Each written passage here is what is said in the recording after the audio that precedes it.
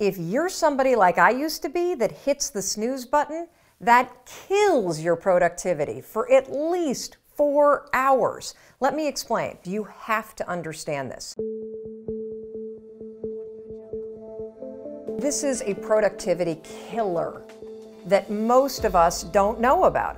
It has to do with waking up. Now, when you think about being productive, if you got a big day and you got a bunch of stuff you need to get done, most of us focus on when. When do I need to get up in order to get everything done? That's not what you need to focus on. The thing that really impacts your productivity is how.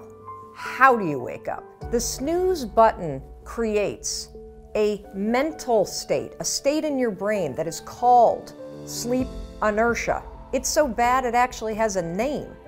Here's what it is. When you and I go to bed, we sleep in cycles. We sleep in cycles of like 90 to 110 minutes all night long.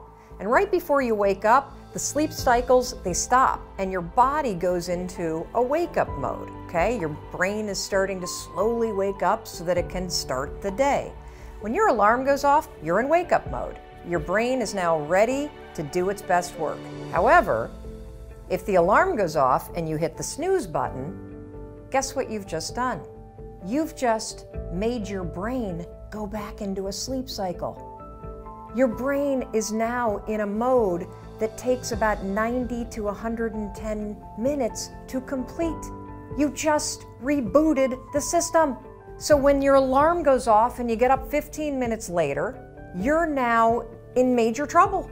And the reason why you're in trouble is because your brain is still locked into a sleep cycle. And this is where sleep inertia comes in. You know how when you hit the snooze button, you wake up and you're like, oh my gosh, I did not get enough sleep last night. You feel so groggy. You kind of feel like this mental hangover.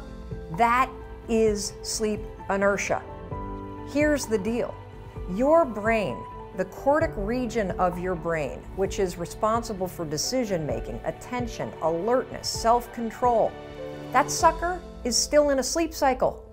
And now that you're awake, it's going to take the cortical region almost 4 hours to actually snap out of that sleep cycle. That's why you feel groggy. It's because the part of your brain that's responsible for critical thinking and being alert, it's actually still asleep. If you don't already do this, you've got to train yourself to be the kind of person that doesn't use the snooze alarm.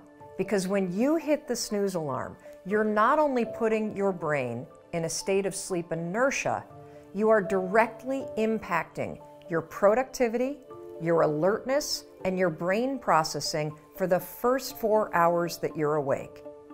That's making life harder. I'm all about making life easier.